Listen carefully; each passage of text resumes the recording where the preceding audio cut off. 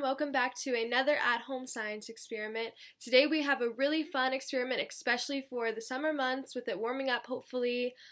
We are doing bubbles, and this is a different bubbles that you probably have never tried before, so it's really cool. And all you need for that is a shallow bowl, some dish soap, water, a spoon, a water bottle, an old rag, and about the rag, the thinner the rag is, the easier it is to blow the bubbles, but you can use a towel-like texture as well. Like I said, it's just a little bit easier the thinner the material is, so just grab an old rag or even like an old t-shirt if you can. That'll work great. And then you also will need a rubber band. And then as well as that, you need to be cutting the water bottle, so an adult needs to use a knife to do that. So once you have all these materials together, let's get started.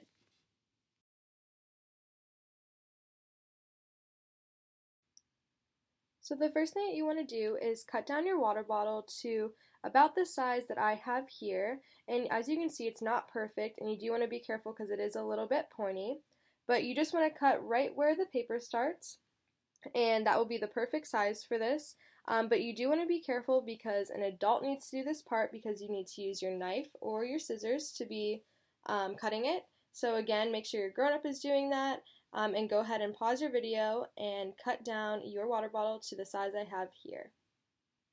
Next step to do after you have cut your water bottle down is secure your rag to your water bottle using the rubber band. And all you're going to do this is pull it up around the neck of the water bottle and then wrap it around with the rubber band.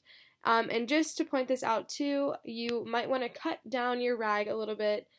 Just because if it's too long, you'll have too much excess hanging off and it'll just be a hassle to deal with.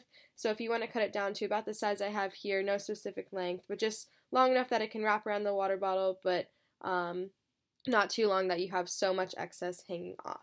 So go ahead and pause your video and wrap it around, and I'll have an example of what that will look like in our next clip. So this is what your water bottle should now look like after you've secured your rag on it. You can see that the opening of the top of the water bottle is still seen through here, but it is secured with the rubber band under here.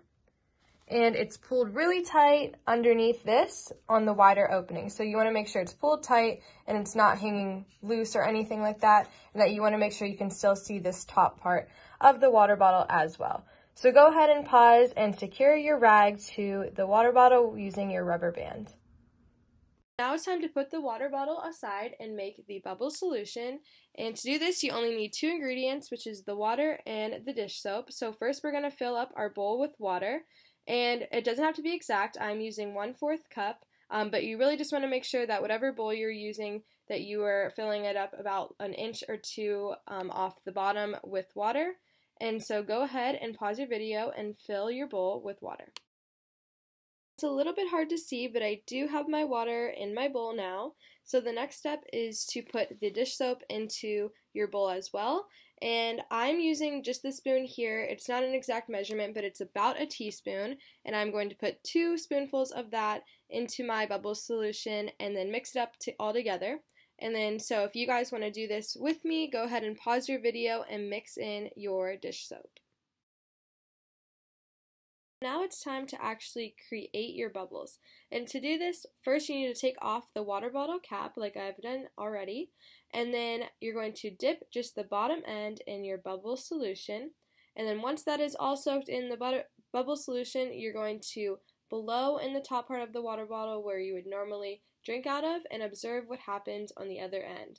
So just a warning, this can get a little bit messy, so if you want to go outside, do it over a sink, that's probably the best idea here.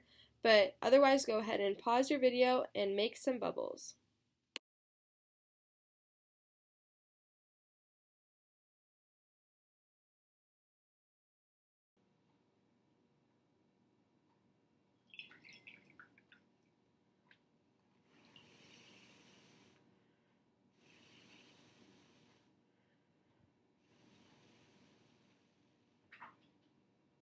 So how did we make our bubbles? The answer to this question is surface tension, or in other words, the stuff that holds liquid molecules together. When you add soap into water, like we did for our bubble solution, it lowers the surface tension of the water. This means that it has more space between the molecules in the liquid, which gives it enough room to form the bubbles.